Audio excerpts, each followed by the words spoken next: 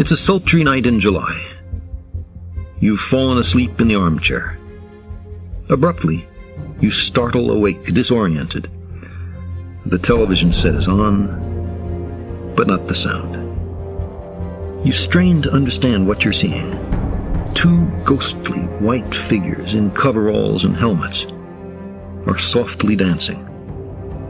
They make strange little skipping motions, which propel them upward amid barely perceptible clouds of dust.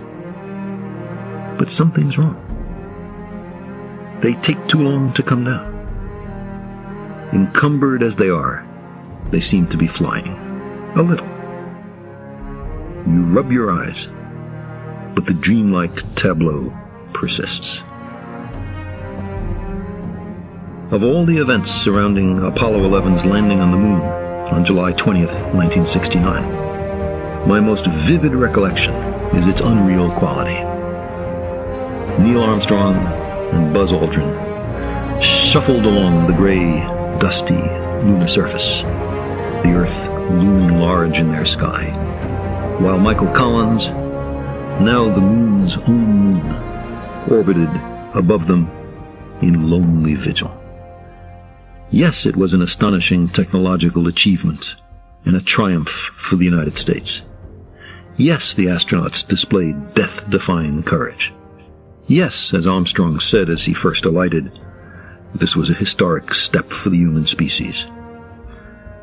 But if you turned off the byplay between Mission Control and the Sea of Tranquility, with its deliberately mundane and routine chatter, and stared into that black and white television monitor, you could glimpse that we humans had entered the realm of myth and legend.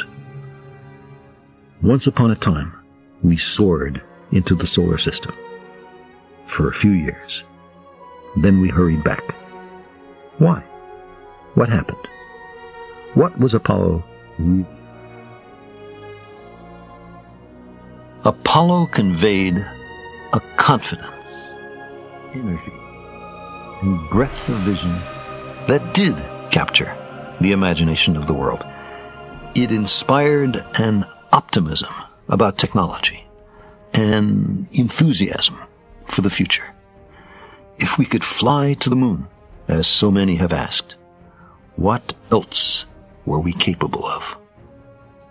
We may have found that perspective just in time, just as our technology threatens the habitability of our world. Whatever the reason we first mustered the Apollo program, however mired it was in Cold War nationalism and the instruments of death, the inescapable recognition of the unity and fragility of the Earth